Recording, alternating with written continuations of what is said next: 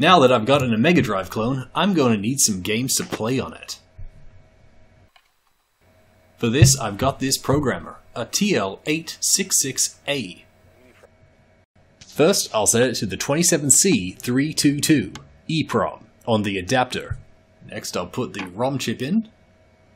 Make sure it's on bank 1, lock it into place.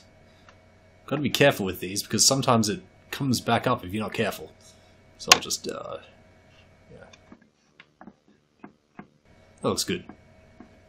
Nice and stable, for now. Now we need a game. I'm going to grab the ROM of Tanglewood.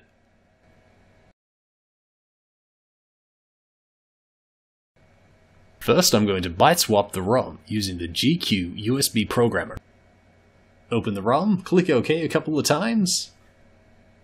Click the byte swap button. Now save the ROM. I'm going to call it Tanglewood Swapped.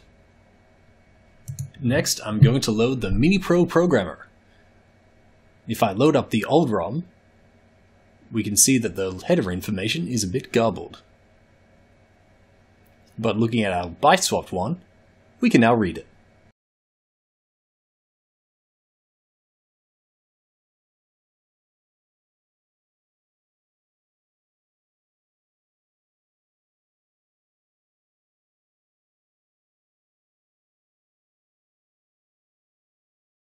There are my 3 parts. Set the voltage to 12.5. Disable check ID and enable blank check.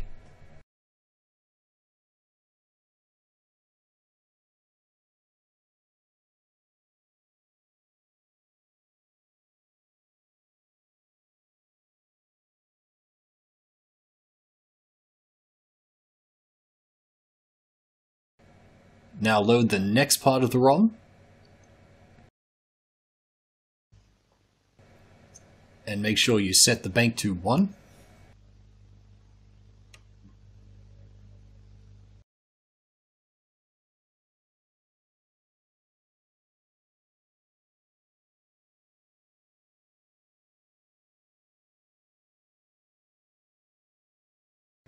Load the final image and set the bank to 2. And once it's done, it should be ready to go.